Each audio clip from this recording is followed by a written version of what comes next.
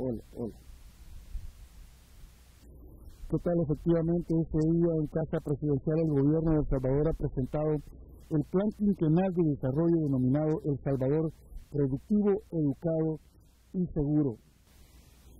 Este plan se va a poner en marcha para el próximo quinquenio, o lo que quedan de los 4 años y medio de gobierno hasta el año 2019.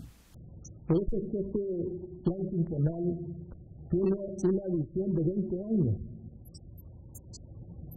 Queremos transformar la sociedad, hacer una nueva cultura democrática, más apegada a nuestros valores, los valores de libertad, a los valores de respeto a las personas, el valor del respeto a nuestras leyes, a nuestra Constitución. Queremos seguir fomentando esta nueva cultura democrática en El Salvador. Esto va a incluir además una estrategia nacional de desarrollo de largo plazo.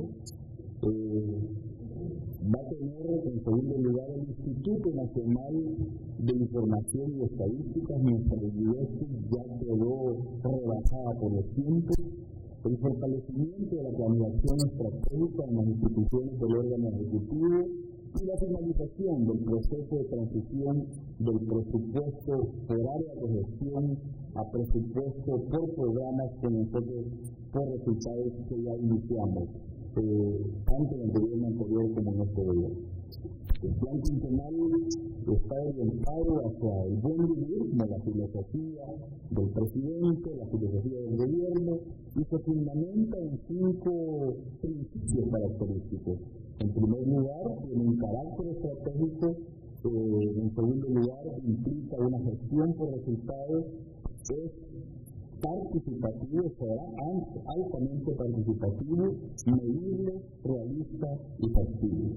Según el Gobierno de El Salvador, para el proceso de formulación de este Plan Quinquenal de Desarrollo, participaron más de 13,000 personas en 256 eventos de consultas ciudadanas realizadas en los 14 departamentos y también con la participación de salvadoreños que viven en el exterior.